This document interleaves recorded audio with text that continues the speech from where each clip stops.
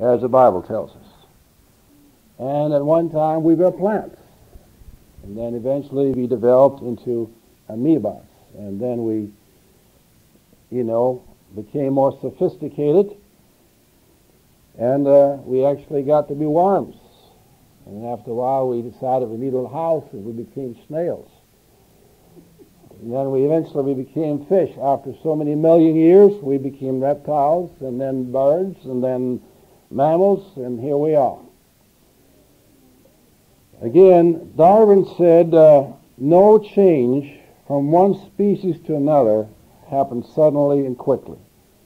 It all happens very, very gradually. So, getting back to Brother Morgan's little story, the way he put it, he says, a long time ago, we were in the scum of a pond. Then after so many million years, we were crawling to the shoreline. And after having bumped into things for so many million years, we'd kind of developed some eyes so we could see where we were going. But after so many more million years, we began to try to figure out that these vibrations, were all around us, and we developed some ears. And then we spent millions of years in the jungles to become what we are today. Now, the belief of evolution has never been adequately proven by science. In a real sense, the theory of evolution has always remained a theory. It's never become an established fact with any significant credibility. But what has happened is that many people, especially those in the humanities more than those in the area of pure science, have treated the theory as a fact.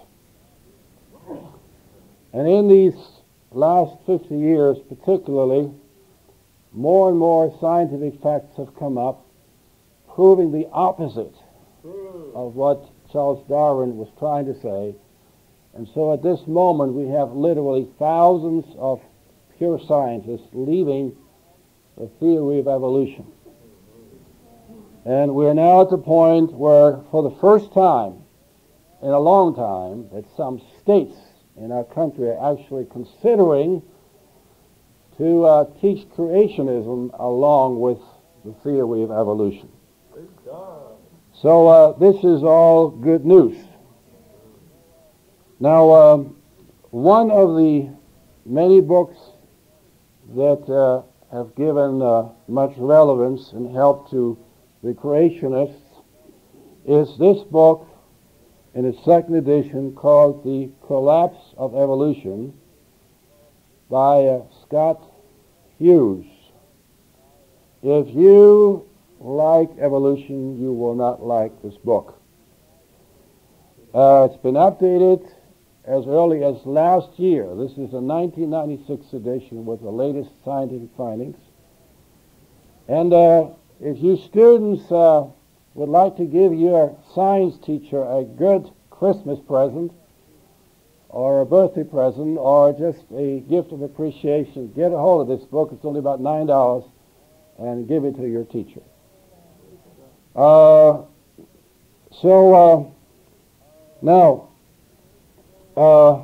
the situation has become so serious in the realm of the collapse of evolution that many scientists now have only one true choice left, and that is to believe in creationism. But they have a real problem with that, because that means that you must then believe in God, and of course if you then commit yourself to God, then you have to put yourself under His authority. This dilemma is brought out by George Wald, winner of the 1967 Nobel Prize in Science. And he wrote, and I quote, "When it comes to the origin of life on this earth, there are only two possibilities: creation or evolution." Smart man. There is no third way. Evolution was disproved 100 years ago. But that leads us only to one other conclusion, that of supernatural creation. We cannot accept that on philosophical grounds or for personal reasons. Therefore, we choose to believe the impossible, that life arose by evolution, by chance. We know it's not true. We know there's no proof to it. That what we're doing now is we are converting the theory of evolution into a religious faith. Because a religious faith does not have scientific basis. We cannot scientifically prove the existence of God. He's too big for our test tubes. All right? So they're doing what we're doing. So now those who hold on are religious people. This is their religion now. It's no longer science, it's religion now. If you are an evolutionist today, that's a religion. Because it cannot be proven, so you got to have faith in it, just like we believe in God.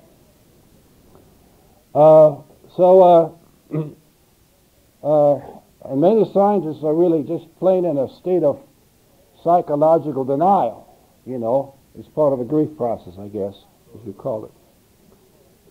So there's no other place to go. Now, let me give you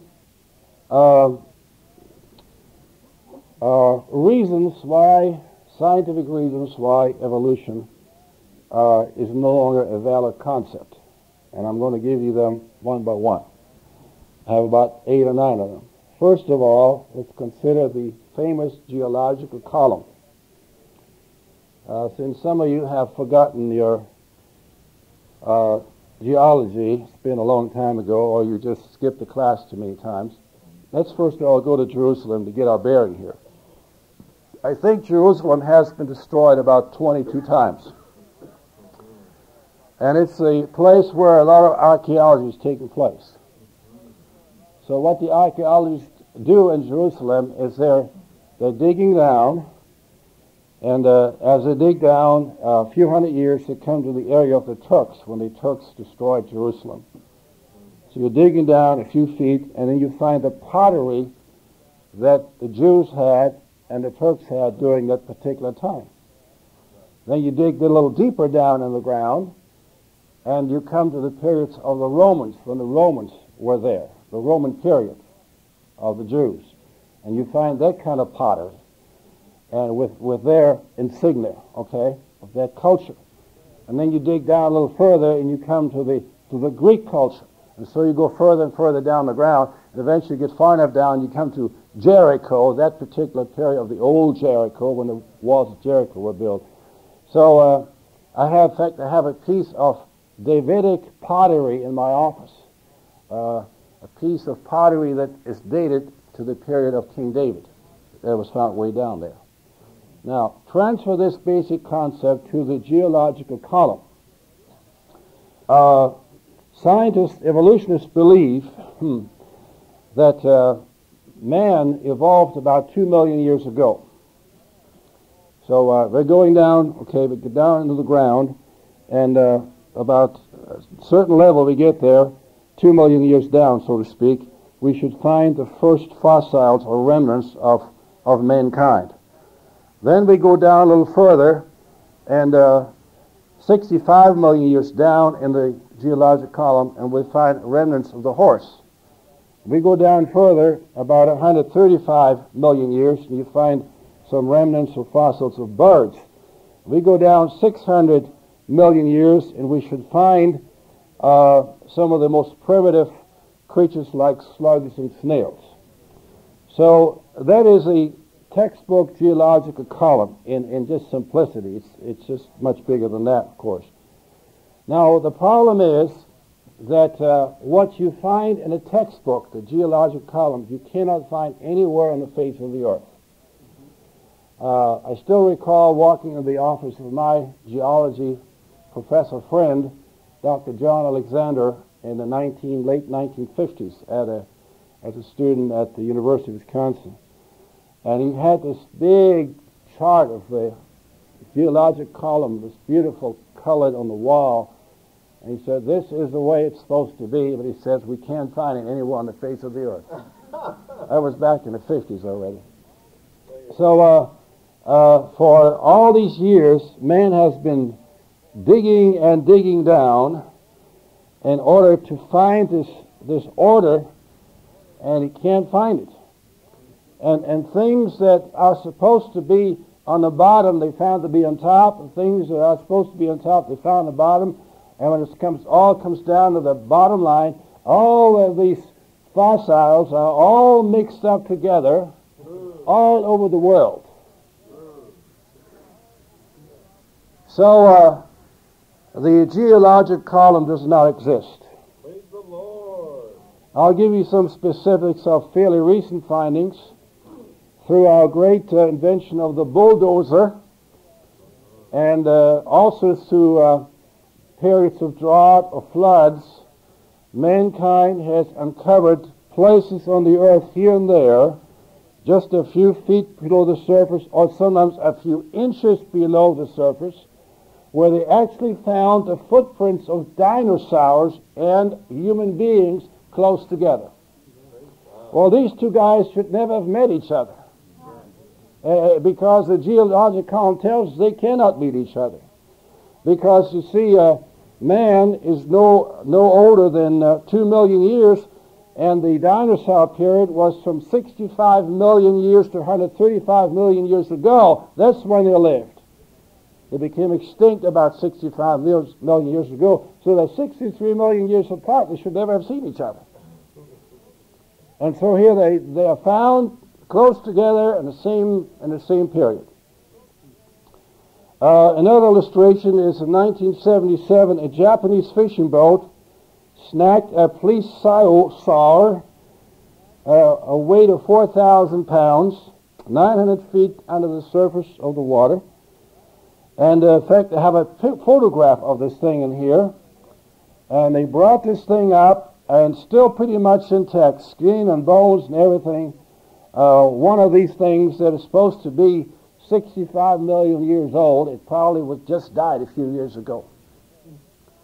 Scientists are now saying we're beginning to see we know more about the surface of the moon than the depth of the sea. Who knows what creatures are swimming around the bottom of these big oceans this very day. Now, I want to take you to Job chapter 40 to give you a little bit of a window into some biblical evidence, or at least suggestive evidence, that there were some pretty mighty creatures walking around in the days of Job. In Job 40, verse 15, God speaks to this servant of God, and he says, "Behold how Behemoth." Now, I got a big laugh out of this because it said, "Don, give me your modern translation, your New International Version. I want to say what that thing is called. What's a behemoth?" And in the bottom it says, possibly a hippopotamus or elephant. Can't be. Look at the description of it. "Behold now Behemoth, which I made with thee, he eateth grass as an ox. And lo now his strength is in his loins, and his force is in his navel of his belly." Now, let's see, I want to read verse 23 to you. And it says, "Behold, he drinketh up a river, and hasteth not. He trusteth that he can draw up Jordan into his mouth." It had to be a humongous creature. And I'm missing a verse here. Maybe somebody can find it. 17. Yeah, "He moved his tail like a cedar." Well, that's a big tree, folks. And a hippopotamus doesn't have that big of a tail, does he? Nor an elephant. An elephant has a very pitiful tail, but a very nice long nose. But it won't fit an elephant. It won't meet a hippopotamus. This describes a dinosaur-type creature. Supposed to have died 65 million years ago. Oh, we're on the way. Praise God. There is no geological column to be found anywhere on the earth, and the way fossils are scattered all throughout the world indicates a sudden, simultaneous beginning of all forms of life. Now, let's get to point number 2, the age of the earth. The earth has a magnetic output, and 1,400 years ago, the magnetic field or strength of the earth was double to what it is now. These are new findings now. Man has been measuring the magnetic field of the earth for 100 years, from which you can make pretty good interpolations.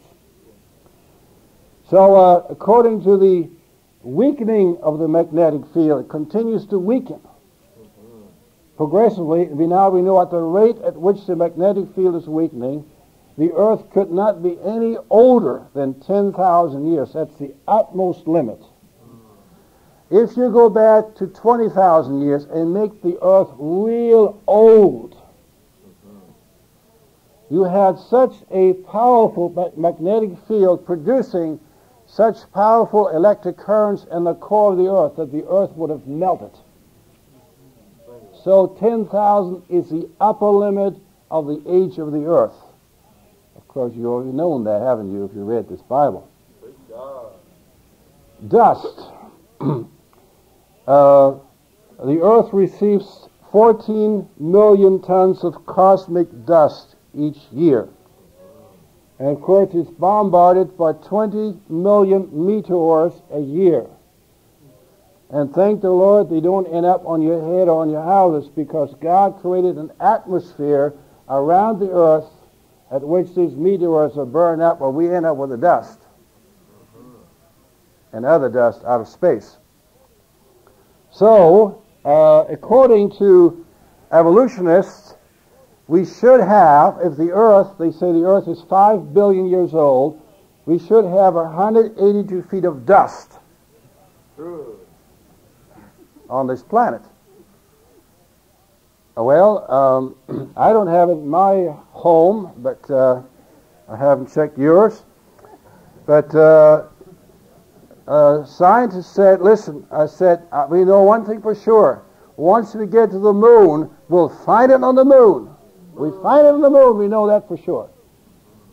And so we went to the moon, and I tell you, they were just holding their breath when that spaceship was slowly coming down, because you see, there's supposed to be 180 feet of dust. And listen, how do you set a spaceship down into the dust like that? And the scientists, of course, were hoping, we've got to have our proof here, we've got to have it. And they came down and down and down, down and down. Finally, they landed and they measured. There's 1/8 of an inch of dust on the moon, which indicates once again that the earth, the moon, could only be a few thousand years old. The Mississippi River Delta, 300 million cubic yards of sediments are deposited in the Gulf of Mexico every year. And by estimating the weight of the total deposit of the sediments in the Mississippi Delta, it is known that the Delta, Mississippi Delta, can only be 4,000 years old. Natural gas and petroleum reserves under the earth, they are capped off by strong rocks. But it is known that these rocks, after 10,000 years, will begin to leak the gases under such tremendous pressure. The oil, tremendous pressure, will leak through, seep through somehow.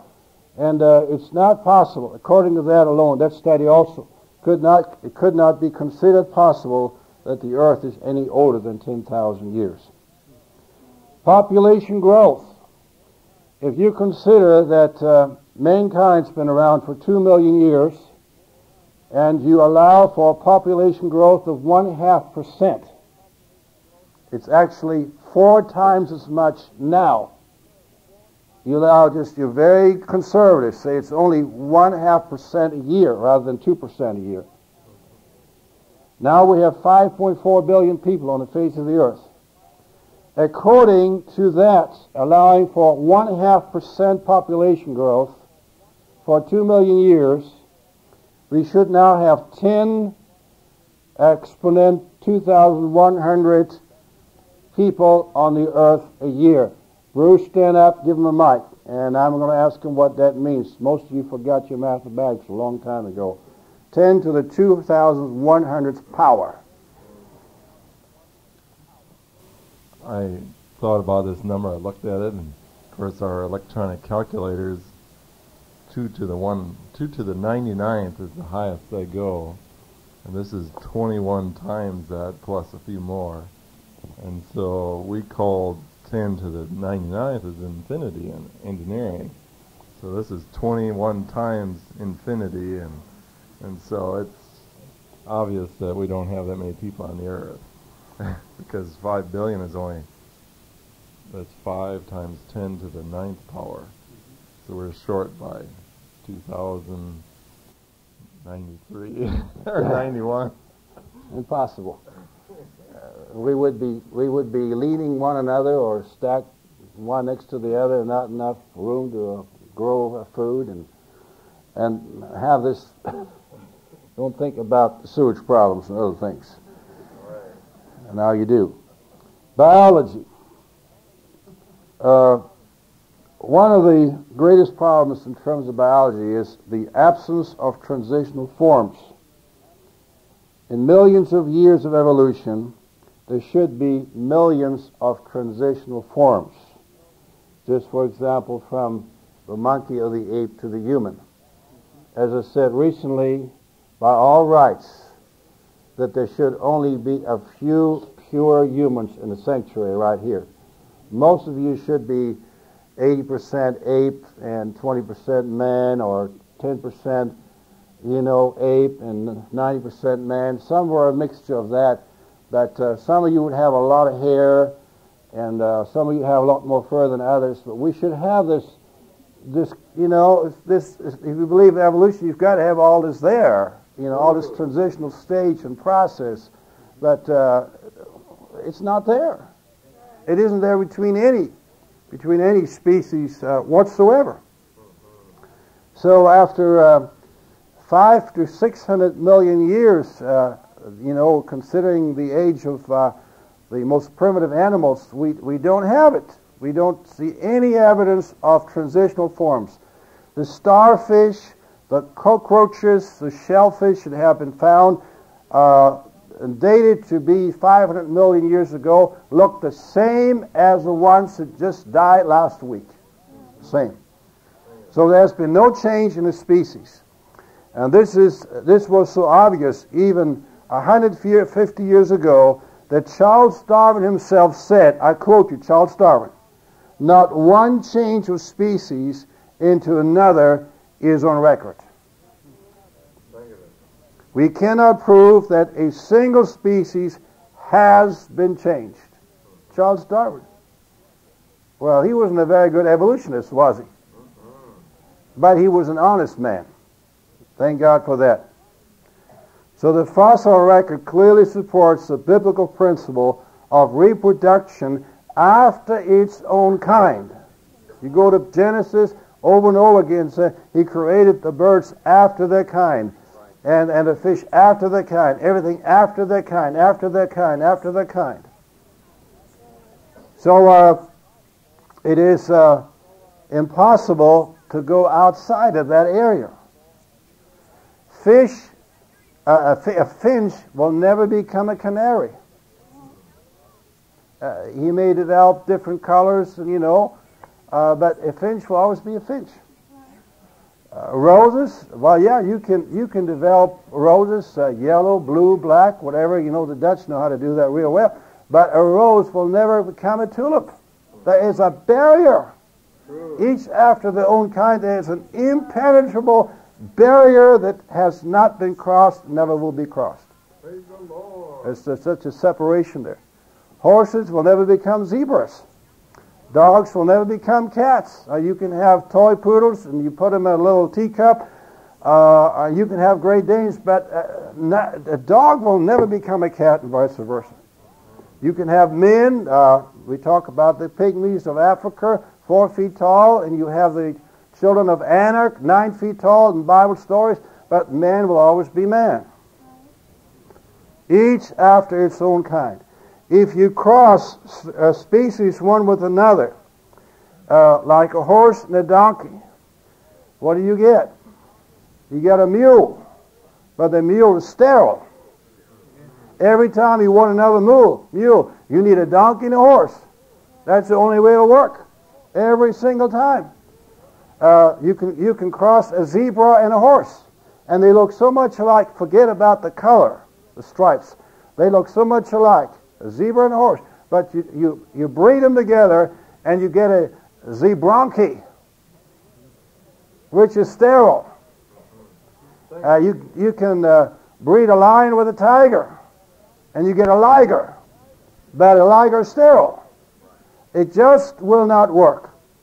So each is created after their own kind. I want to take you to the New Testament, 1 Corinthians chapter 15, 38. Here the Apostle Paul also refers to the each after its own kind concept.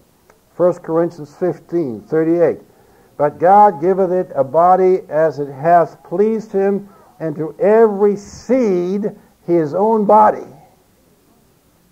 All right? To the mustard seed its own body. To the apple seed its own body. A mustard seed will never become an apple seed. All flesh is not the same flesh, but there is one kind of flesh of man, another flesh of beasts, another of fishes, and another of birds, and so down the line. The absence of transitional forms is one of the greatest evidences that evolution does not exist. And not a single fossil has been found that is transitional. Now let me quote again from Charles Darwin, and I think you'll like that if you believe in creation. And here we are. Even the great champion of evolution himself, Charles Darwin, acknowledged this fatal flaw. As by this theory, innumerable transitional forms must have existed. Why do we not find them embedded in the crust of the earth? Charles Darwin asked the question. Why is all nature not in confusion instead of being, as we see them, well-defined species, like the geological column should tell us? You know? Well, you see, I'll explain it. Geological research does not yield the infinitely magnifying gradations between past and present species required by the theory. So here he's acknowledging the weakness of that. Here's Professor Nielsen of Lund University, Sweden. He studied the subject of evolution for over 40 years and has commented on this problem of missing links.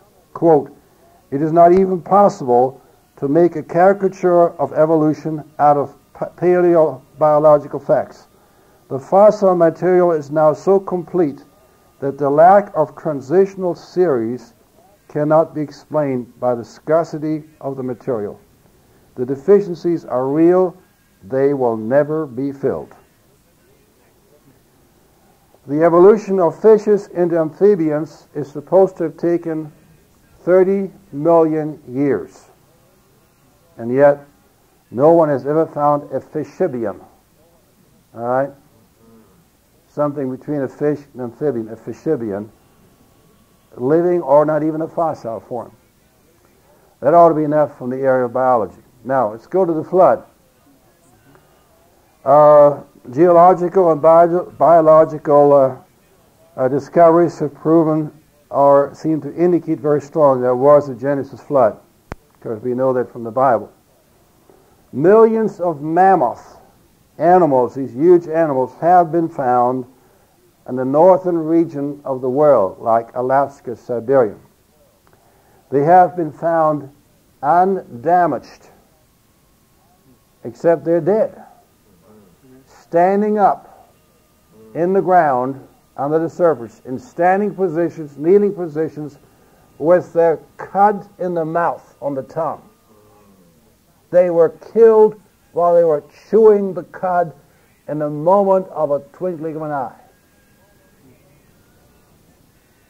Well, how did that happen? Well, before the flood, there was no rain. There were no seasons.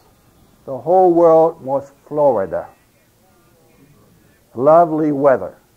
The same weather everywhere. Because the world was covered by a vapor canopy all around. And the ground was watered by mist. Let me take you to Genesis 2:5. The Bible has the answers. Genesis 2:5. We're in the garden, folks. We're before the flood. And 6. And every plant of the field before it was in the earth, and every herb of the field before it grew, for the Lord God had not caused it to rain upon the earth, and there was not a man to till the ground. But there went up a mist from the earth and watered the whole face of the ground. That's the way the watering system was. No rain, but a mist, a canopy. It kept the temperature of the earth uniform all over. It's kind of like the kind of weather you like to have. And so you had an equal distribution of all the animals. They could live anywhere. There's the same temperature anywhere. Then when the flood came, God took his mighty hand and he tugged away the canopy, just like that.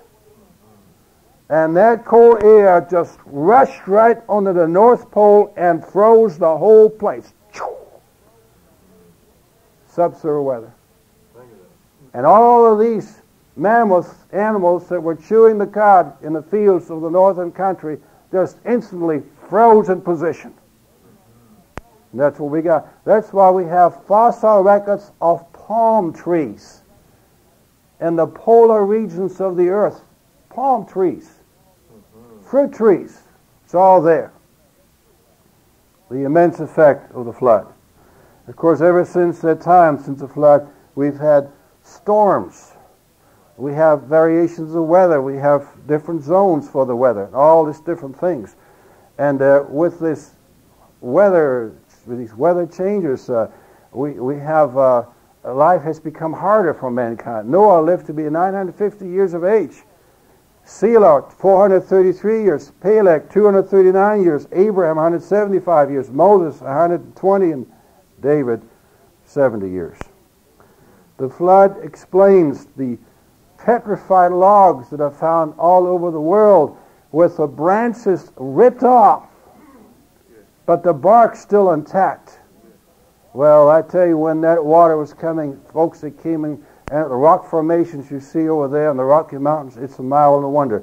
We've been to the Rocky Mountains many times. At 10,000 feet up there in the Rocky Mountains, we pick up stones with fossil records of saltwater marine animals in them.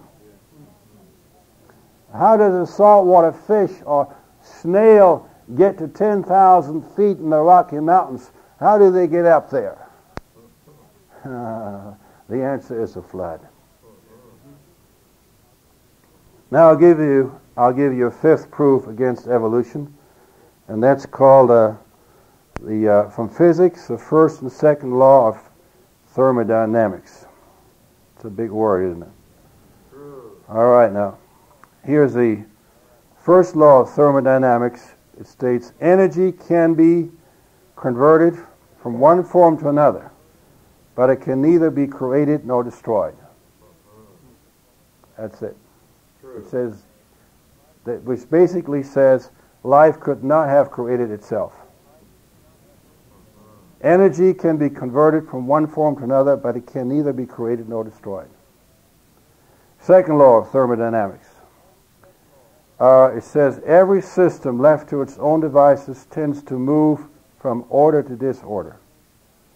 That is, the universe proceeds downward, it decays, it runs out of useful energy.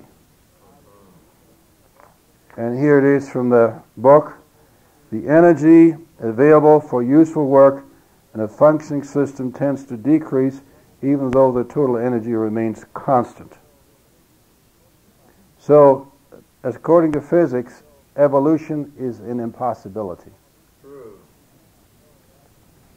I want you to know that after this church service, if you had any doubts about it, you should go out of this with your shoulders back and say, I believe in God. Amen. I believe in the Bible just as it is written. Yeah. Mathematics has done a lot of things. I just mentioned one example here. Mathematics deals with the probabilities, amongst other things. If you would take a monkey and give him a typewriter which has just the alphabet on it, for him to type the 9-letter word evolution,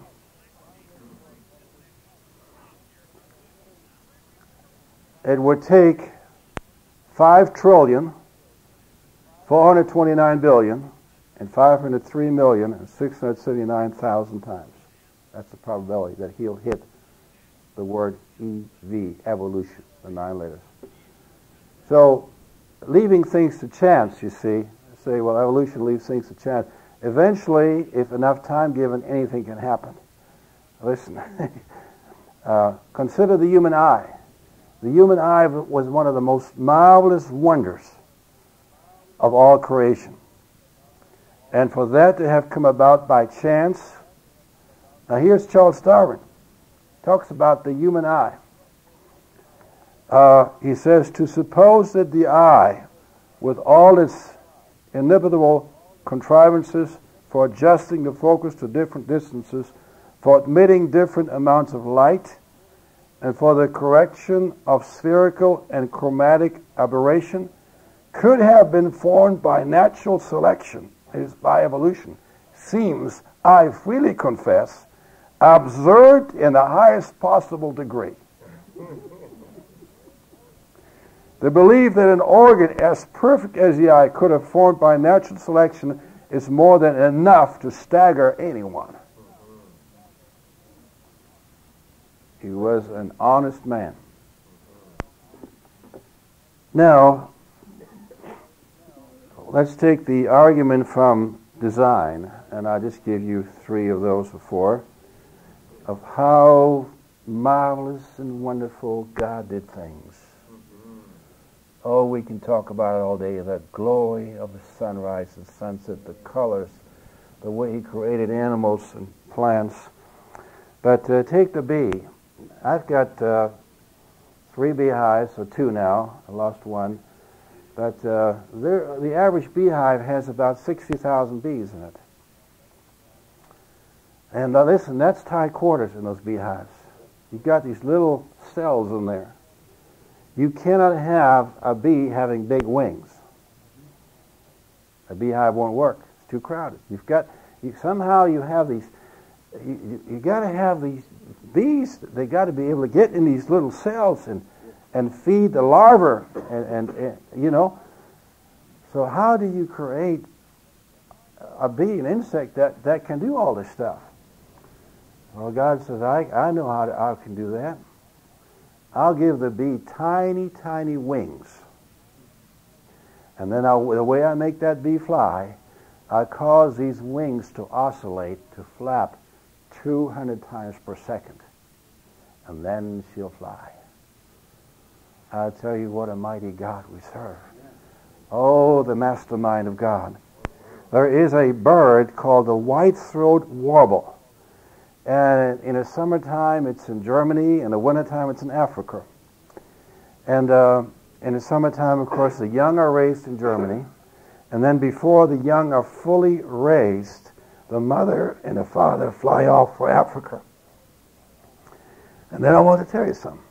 A few weeks later, the young ones take off and fly directly to Mama and Papa in Africa, to the very jungle, to the very tree, to the very spot in the tree where Mommy and Daddy are at. How do you do that? Now, the scientists have taken apart this tiny little brain of this little bird, and he said, we find something in that brain that tells us that that bird has something in there that tells it about longitude and latitude and the position of the stars, and there seems to be a radio in there and a calendar in there also. We got these LORANs or GPS radios. I have one of them in our airplane. And they do something very similar. I can just punch in ORD, and then I have Chicago, O'Hare, comes right out, prints right out, and I can paint all the windows of the airplane black and fly and stop right over the O'Hare Airport, just like that. That little bird, but that thing is about this long and about this thick and weighs several pounds. But here, this little gray matter there, how do you put it in there, all this stuff? Oh, what a great God we have. By chance? What's the probability of that? It's just a type of order evolution. For a monkey, is trillions of chances have to be down on that. Now, let's take the bombardier beetle. The bombardier beetle mixes two chemicals in a chamber that are the combination is extremely explosive. And so it won't blow up inside the beetle.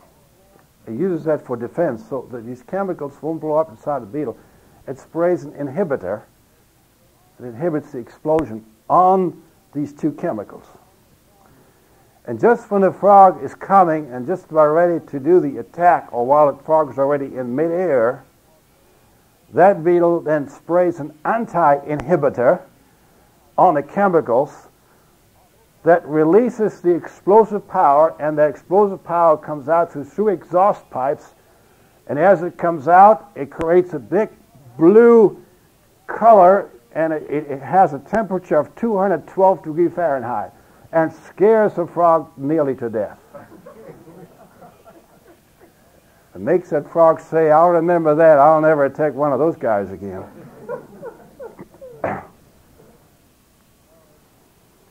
Now let me take the last scientific thing that we've been bothered by, from anthropology, the ape man. All right? Let me just tell you about one of them, because the rest are similar. The Nebraska man. All of these, people you find in museums and ape people stuffed up. Here's a story of the Nebraska man. They found a single tooth of an, quote, ape, unquote, in Nebraska. And then, they created the body of an ape all around that. It's kind of a half ape. And then they had this famous Scope trial in the middle of the century, which was really a death blow to Christian educators, because they took that to supposedly prove that they finally found, one of the great missing links. A little while after that Scope trial, they went back where they found the tooth, and they found the rest of the body, only to discover that the animal was a pig and not an ape. The Java ape, similar story, and so forth and so on. Let me point out the theological implications. If we have evolution, a lot of people say it doesn't make a difference as long as we're saved, love the Lord. Listen, if you have evolution, where did sin come in? If you have Darwinian evolution, what? You're going to throw out the creation story, and you're going to throw out the story of Adam and Eve in the garden where they ate of the forbidden fruit. That's where sin started. You have no beginning of sin. If you have no sin, you don't need a Savior. If you have no sin, you have no morality. We can just kill each other. It's nothing much to it. We are back to the law of the jungle, the survival of the fittest. If you have no sin, there's no need for hell. There's no need for heaven. There's no need for God. There's no resurrection of the body. The body doesn't have to be resurrected. So we've got to stay with the Bible. It's the creation. Our belief in creationism is important. We've got to accept this because, theologically speaking, evolution does not fit. It does not fit. Praise the Lord. As well as scientifically speaking. Now, one more thing is, do you really believe the earth, the creation was done in 6 days, in 6 24-hour a day periods? I believe that too. Now, I'm really crazy, am I not? I want you to know why I believe that. Because all of the organisms that God created, whether it's plants or animals, all of them, whether up or down the chain, are so independent, so locked together of one another, so interdependent one of another. Well, as soon as God created the fruit tree, He needed the bees. Because without the bees, there's no pollination of the fruit tree. And without pollination of the fruit tree, you cannot reproduce a fruit tree. Because it is a fruit, the apple, that has a seed in it, that falls on the ground, that creates the next fruit tree. You cannot let fruit tree sit there for 1,000,000 years, all right, and just freeze it in a that position where the blossoms are sticking out there. Now hold it here, freeze it here, till, another 10,000 years, and I'll create the bee, and then we put everything and go again. God's created lower animals that can only survive and live off highly complex animals, like fleas and lice.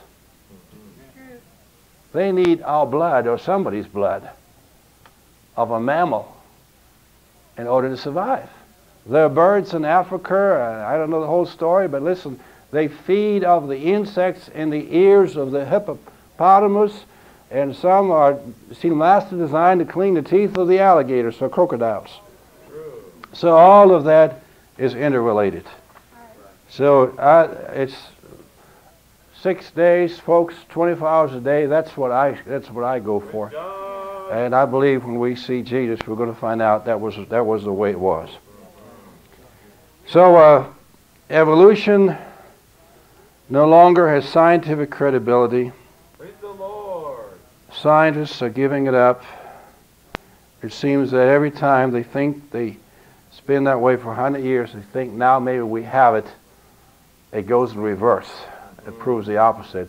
They're just throwing up their hands. As I said, either they have to accept creationism or they just keep believing what cannot be proven. So I'll finish with Colossians 1. That's where I started. For by Him were all things created, that are in heaven, that are in earth, visible and invisible, whether they be thrones or dominions or principalities or powers, all things were created by Him and for Him. And He is before all things, and by Him all things consist. It's a good book. Collapse of Evolution. Let us turn to hymn number 16. I think that's the one we want.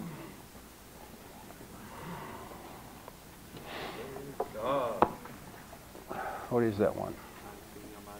That's it. That's the one. Let us all stand. Hymn 16.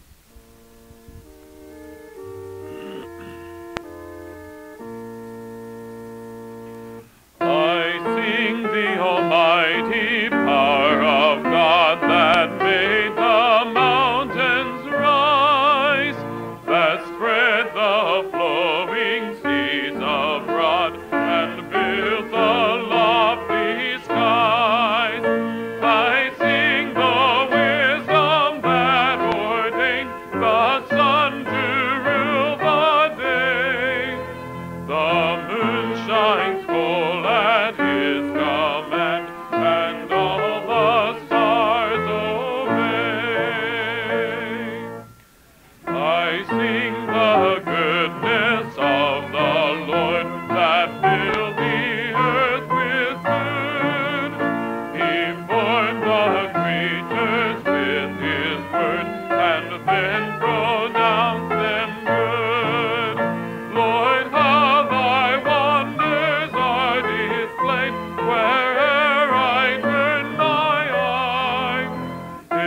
I survey the ground I tread, or gaze upon the sky.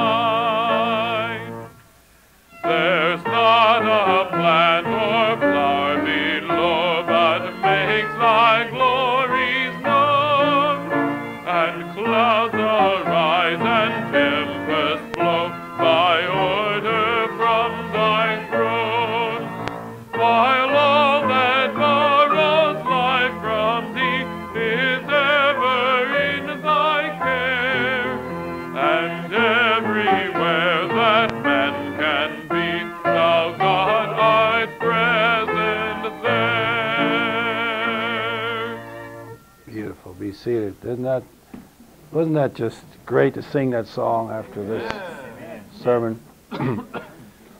For those visiting, whoever you are there, some of you, I don't preach this way every Sunday. This is the first time in 30 years I've ever preached a whole sermon on evolution versus creationism. So this is an exceptional Sunday, and it's kind of a lecture, but it's what the Lord led me to do for this day. Praise the Lord. Amen. And I hope we don't have any evolutionists left in sanctuaries.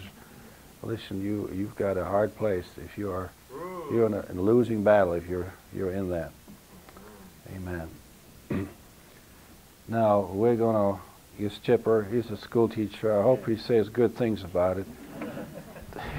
I just wanted to share that when I was taking anthropology in college and I was studying the text at the kitchen table, and I was reading about these different supposedly fragments of man-like apes that they had found, and there was a jawbone here and a part of a skull here, and as I was reading through the text of the different kinds and where they were found, etc., it dawned on me that what they had found would fit on the kitchen table where I was sitting. That's correct. And then I thought to myself, it just dawned on me, this can't be true. There's no evidence for it. No. And the pictures they paint in the textbooks and so forth are nothing more than science fiction, actually. Right. It is so ridiculous to use a really proper word for that. It's incomprehensible. It takes more faith to believe in that than believe in God. Yes, ma'am. Name is Omega. It caught up with you. It caught up with the system. That's the challenge that you gave to this school, that you would answer on that, and I gave you all the answers. Right. I was wishing most of the time that you were teaching, that your class were there. But then if you had known all that then, maybe he would not have been able to bring you into his word. So that's the only thing I'm thankful for Darwin for, that it brought you on the path. Thank you. To Jesus be the praise, the honor, and the glory. Amen. Yes, go ahead. When you were talking today about evolution and things, and it reminded me when I was real young. Everybody knows I've had amnesia. So it just,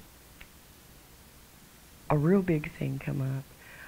I'm really glad that when I hit the age of 13 and 14 and they started putting geography and evolution and things like that, Darwin was involved in the school. And even though I was raised in a Catholic school, and then I went to the regular schools like everybody else did, it really kind of confused me. And I know it confuses a lot of children, especially ones that have believed in God and you know, that He created the heavens and the earth and the world and things like that.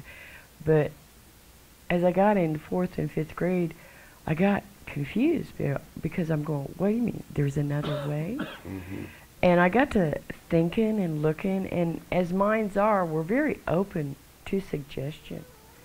And my mom and dad, I asked them about it, and they said, you just have to weigh everything out and then think about it. And at 15 years old, I thought, you know, it'd be kind of silly if I was to come out of a monkey and, you know, all these slimy things, you know, was really real. So I'm going to believe in the Lord and what He teaches us, because He's a mighty God, and anything He can do is right.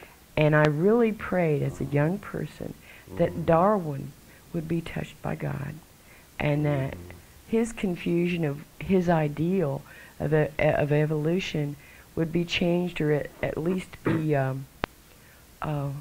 become aware that it is not really a reality. And today, I'm really glad that the Lord touched him in being an honest man, that he can now say, I was wrong. And I really, really am thankful for the Lord that he touched him that way.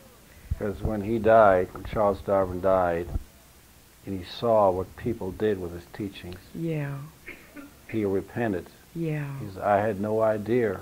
This is not what I wanted to happen, he said. I praise the Lord for that man, because he saved his soul. He was an honest man.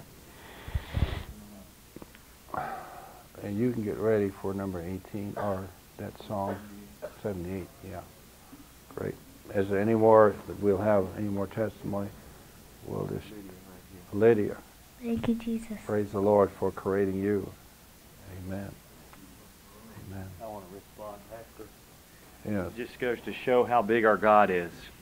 Yes, sir. When it gets right down to it, how big is your God? Mm-hmm. Do we serve the mighty God, or do we serve some little God? But I serve a mighty God. I serve the Creator, the everlasting God. And I'm thankful that in the conclusion of all that, if He can care about the beetle, if He can care about the warbler, He cares about you and me. Infinitely, He cares about us more than we realize. He knows our very thoughts.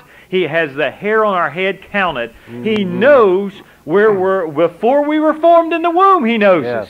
He knows us greater. I tell you, the joy of the Lord is so great this morning, Pastor. I'm thankful to be here. I'm thankful to hear you teaching. I'm thankful to hear the singing that we have. I'm thankful I serve a mighty God, an everlasting God, a big God, that He's big enough to know all this. He's sure big enough to take care of me and you. Yes, amen. Yes, sir.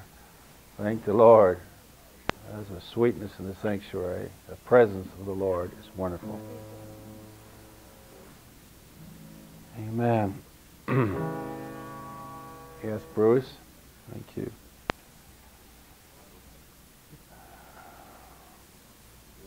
I used to be an atheist and believed in evolution.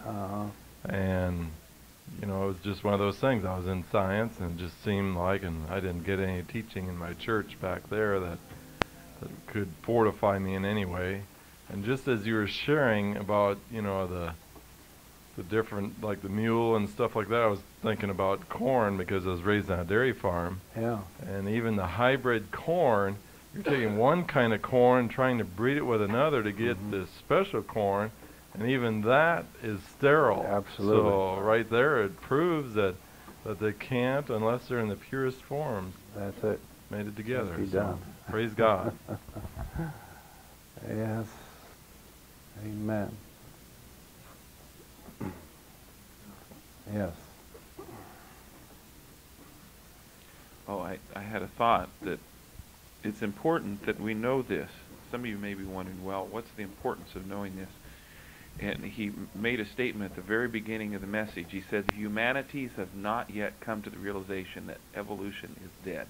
Yes. Your colleges and universities, there are very few, maybe an individual here and there, understand this now. But most of them will still teach, most textbooks still teach that these things are real. Yet evolution is the manner which we came about. And so, even though, you know, it's going to take a greater work in our society to weed out these areas, but these are the things, this is the society that we meet up with. Most all of the people that you watch on TV and listen to in your radios in the secular realm believe in evolution, that it is the way, it's fact. So we need to understand and in our own hearts, and then to have some degree to answer if somebody should ask us. So it's important that we do know this. Right. And it helps me. It helps my faith. It just stirs me up when I hear these things. Because my God just got bigger. Our God is too small for most of us. My God just got bigger. Thank and you, that Jesus. excites me. Right. Praise God. Praise the Lord.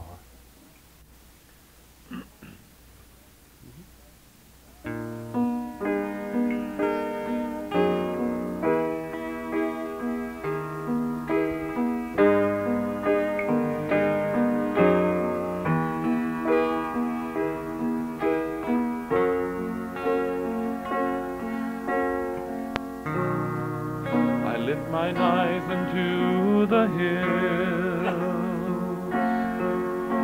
Where does my help come from? Where does my help come from? Where is my help? My foe comes in like a flood. Doubts arise and fears assail me. I am weak and feel alone. Where is my help? Where is my help?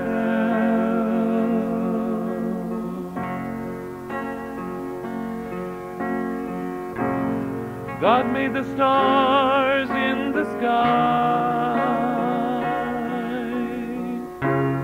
more than we could ever number,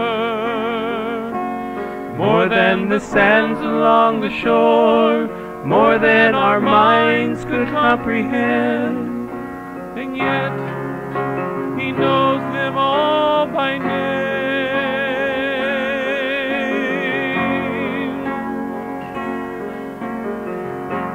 He made the heavens and the earth, dividing dry lands from the waters. He made the fishes of the sea, the birds, the beasts, and the trees. And yes, God made you and me.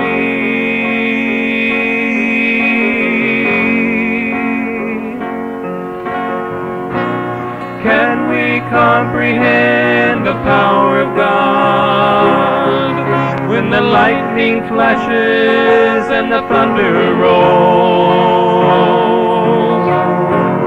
Can we understand His mighty hand when the earthquake rumbles and the strong winds blow?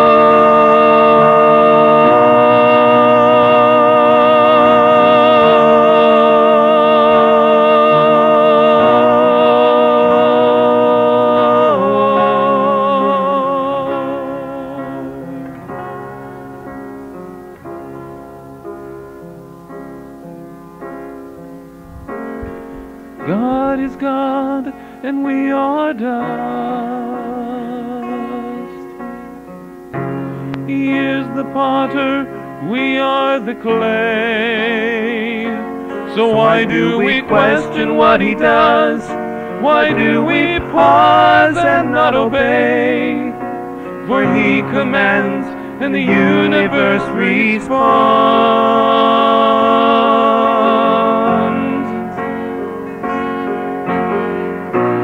Can we comprehend the power of God when the lightning flashes and the thunder rolls? Can we understand His mighty hand when the earthquake rumbles and the strong winds blow?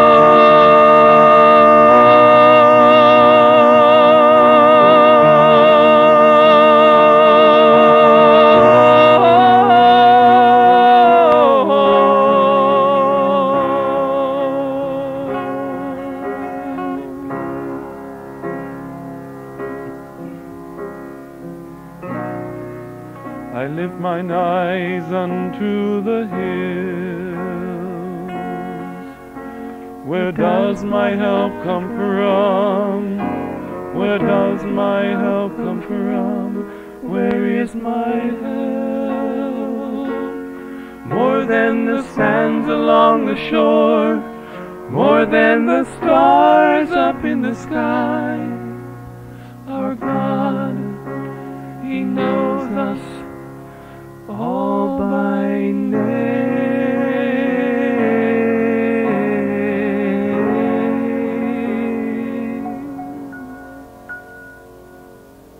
Glory to God. Couldn't have been any better song, after this sermon. Isn't that wonderful? How great our God really is. So, thank you. One of the things that happened about 1900, of course, with Charles Darwin was it really started what's called higher criticism in the church. It was born earlier in Germany, but it really gave it a big boost.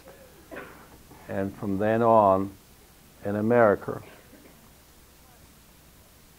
a spirit got into our Bible college and seminary and into our churches, questioning God, questioning the Bible, questioning our doctrines, questioning everything.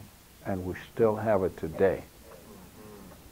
And somebody says something, well, that's not what my Bible says, and we have all these different interpretations, and that's what I think. And it's brought an awful spirit into the church of doubting, of questioning. And way back when I went to seminary in the 50s, or the 60s, I guess, at that time already, in the 1960s, over half the seminaries did not believe in the virgin birth and the conversion experience. See, way back already, and it's worse today. So, but the Lord's helping, and we believe that revival is going to come as we pray. And the scientific discoveries that are being made are helping us to get closer to revival. Now we'll have the men's ensemble. Yes, Joe, I noticed you've been a little bit trying to get up there a little while. Amen. Amen. As this song is being finished, the Lord's want us to come together here with a thought. How great is God? Yes. His greatness is so vast. Yes. That He so loved what He created. Oh, He does.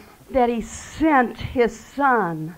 Thank you, Jesus. And in the sending of His Son, it was one of the greatest things He ever did. That's a fact. Or ever shall do. Fact. That He is so massive God over what He has created that many people wonder why so many things happen, so many tragedies upon the earth, yet God is striving so much with man to show Himself true and faithful to what He created, that all He expects is for whosoever will believe, believe in Him, believe in what He has done, believe in His creation, believe in His world, believe in His only begotten Son, that if we have witnessed of Him, then we've been drawn by this Spirit. This Spirit has breathed in our heart. The Spirit has made us to be a true witness to Jesus Christ, that He did not stay buried in the tomb, that He rose again and was seen by those who walked with Him and ascended to the Father on high, and just as surely as He did that, He shall be faithful to the Lord's word, to the work of the returning of Jesus the Christ. Glory. Praise the Lord. Amen. That was a beautiful word in the Holy Spirit. Yes. We are not to question God, but we're to believe in Him and in His works. That's good. That's a good amen to that. Amen. Wonderful. Well, we'll have the men sing now. If you would, please.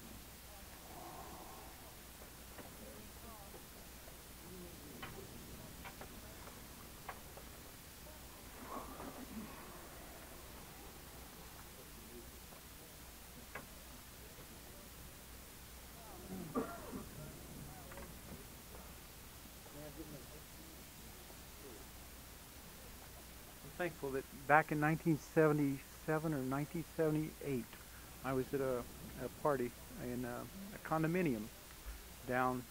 There was just two men and some girls had been over. And I was sitting talking to this girl, and she said, "Al, are you into religion?" And I said, "Well, I believe in God." And that concerned me for weeks. I don't know how many weeks. I would think 2 or more. And God was drawing me because there was a responsibility. How much do I believe in God? And this is what was going on.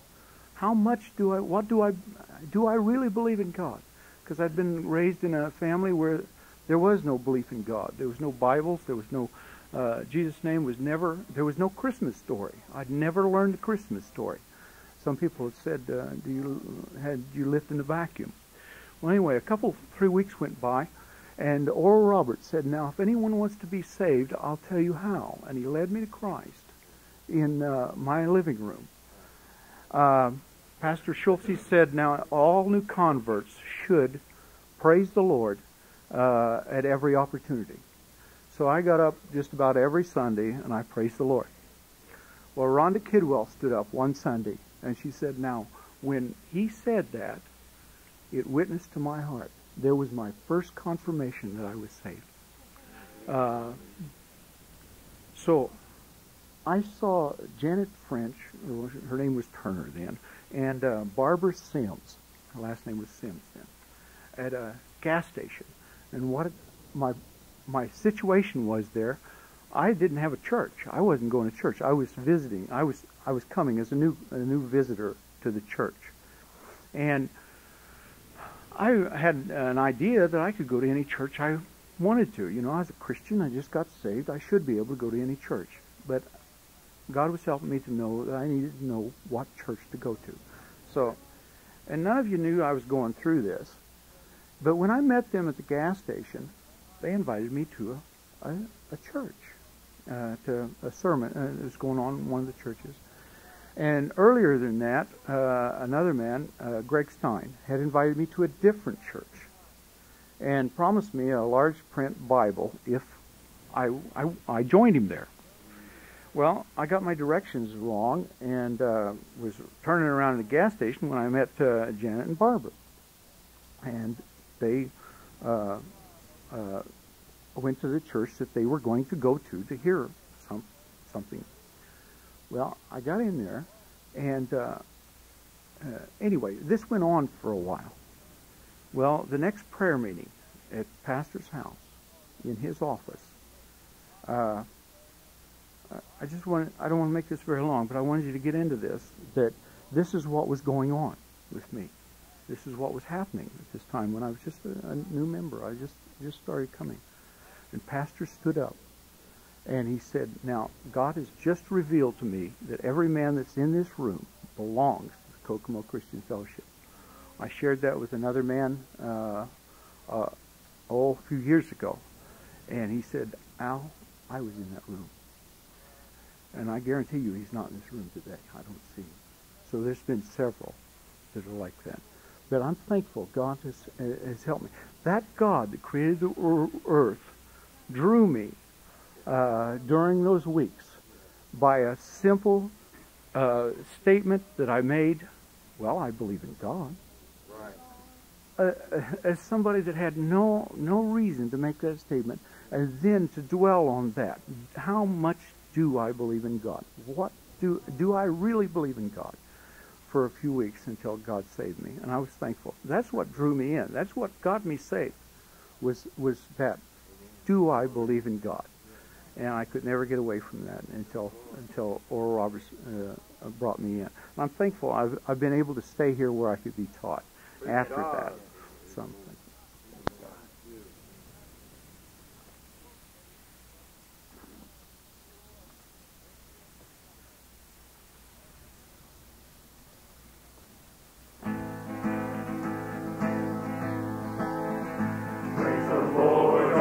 Servants of the Lord, who minister by night in the house of the Lord. Lift up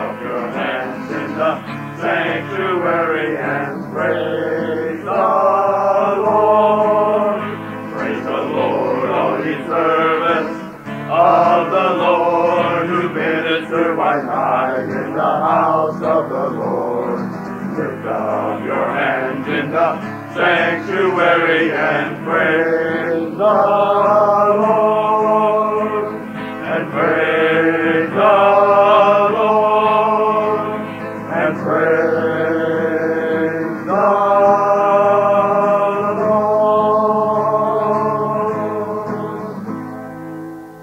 Lord. You shall go out with joy and be led forth with peace.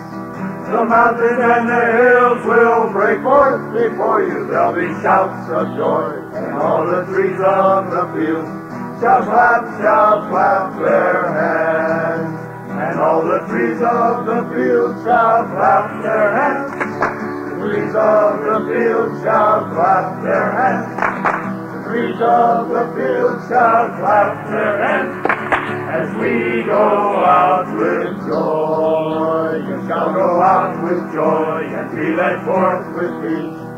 The mountains and the hills will break forth before you. There'll be shouts of joy, and all the trees of the field shall clap their hands. And all the trees of the field shall clap their hands. The trees of the field shall clap their hands. Trees of the field shall clap their hands as we go out with joy. Ine matovu malai,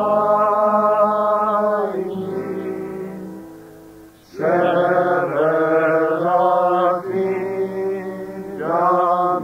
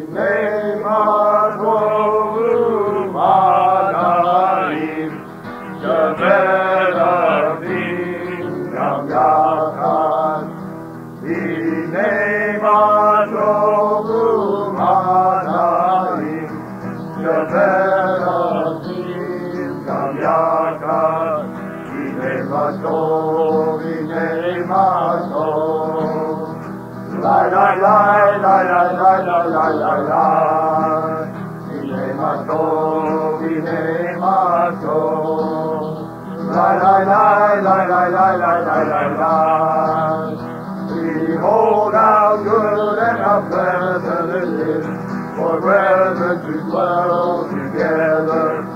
Behold how good and how pleasant it is for brethren to dwell together. In unity, to dwell in unity. Lie, lie, lie, lie, lie, lie, lie, lie, lie, lie. In unity, to dwell in unity. Lie, lie, lie, lie, lie, lie, lie, lie, lie. Ine matovu manayim, sheverachim gam yachad. Ine matovu manayim, sheverachim gam yachad. Ine matov, ine matov. Lie, lie, lie, lie, lie, lie, lie, lie, lie. Ine matov, ine matov. Lie, lie, lie, lie, lie, lie, lie, lie, lie, lie. Hey! Thank you. Beautiful. Beautiful. Amen. Oh, that was good. Glory to God. It's worth coming to church for. Nothing else happened. That would have been good enough. Thank you, Jesus. We have not taken the offering yet, and we haven't had announcements, so we're ready for that. First the announcements, then the offering. Yes. I'd like to welcome Jeff and Lisa Steers. Good to see you. Things going well at your new job? Wonderful, wonderful. You are the station manager or program? News director. I'll get it right. WIOU, is that correct? Okay. Great. And thankful you be here this morning. This Friday is John Kilmer's birthday. Happy birthday, John. There will not be any ensemble practices today, but we're going to try to stick some in over the next few weeks, okay?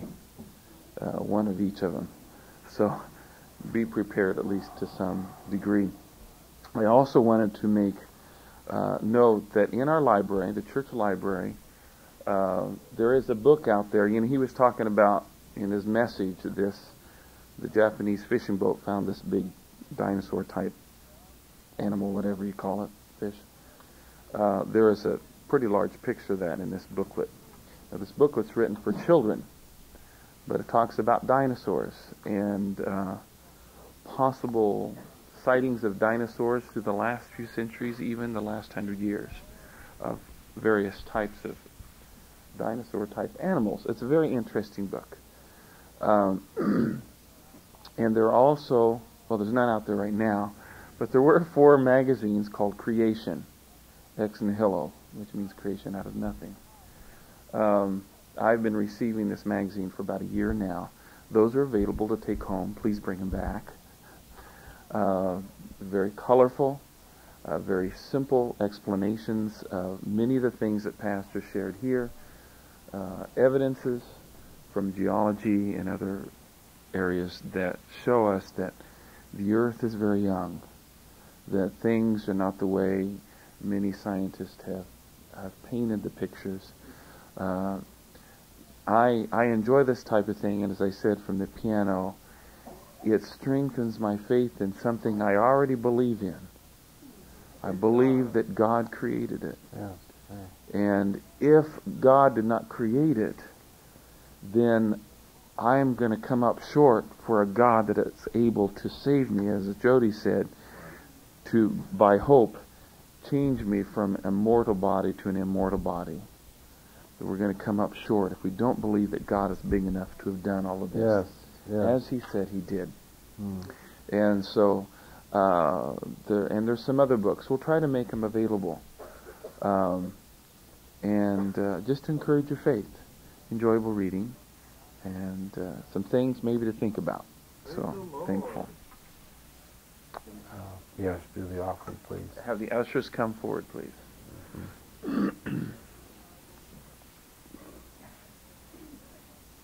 Praise God.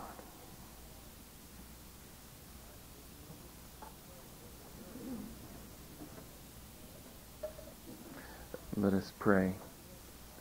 Heavenly Father, thank you for your love to us. That out of all the creation, you know all the stars by name, and you know our names. And you died for us, didn't die for the stars. The Scripture says there'll be a new heavens and a new earth.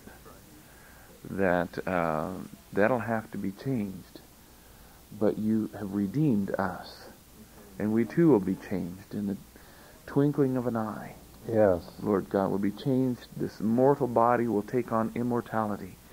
And Lord God will live with you forever. What a grand and glorious gift to us. And we're grateful. And Lord, in that gratefulness, we want to give back this little bit. Lord, it's not much that you've required. And so we give it back to you joyfully and thankfully because you've given so wonderfully to us. In Jesus' name, that you would bless it, sanctify it, multiply it to every use in the kingdom that there is need for, Lord God. In Jesus' name, amen. Amen.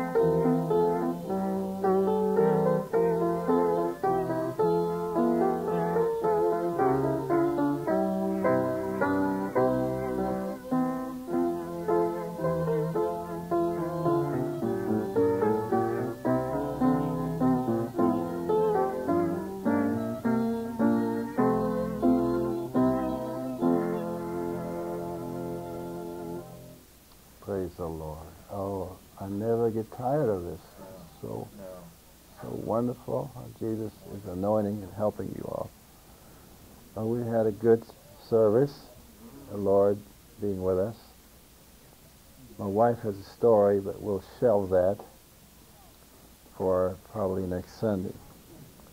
So we're going to turn to the closing hymn, unless somebody needs to obey the Holy Spirit. Just number.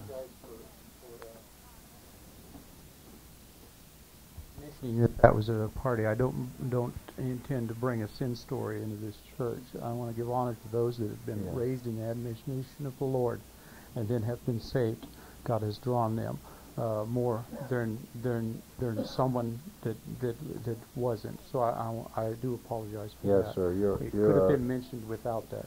Your heart is understood and known, and you want to be faithful and all for God.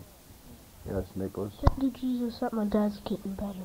Oh, glory to God. He's still home, right? For a while? Give him a call. Yes. Number 35 is the closing. I don't know if he ever sang this before. We'll find out. But the music is from Haydn, so it's got to be good. This is... I was reading through this morning. We've sang this before, but it's taken from Psalm 19, and it's done wonderfully well, that it's all about us in God's creation. If we'll but look, let us stand. Hymn 35.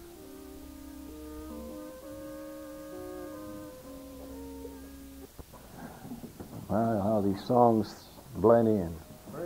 All right. Now, Jeff and Lisa, are you with this Christian radio station here? What's W? It's sounding of time. All right. Well, yeah. I just wanted to figure out which one. All these letters confuse me. So we're glad you're here this morning, and we appreciate your prayers for us. Let us pray. Father, we thank you for this day, and more deeply than ever do we thank thee for the marvel, the beauty of your design for every creature, and how you put it all together. And we have not even scratched the surface. But we praise you and love you today, and want to commit ourselves anew to you, to seek your will, seek the kingdom of God with all our hearts and your righteousness. And we know that all other things will be added unto us. In the name of the Father, the Son, and the Holy Spirit. Amen.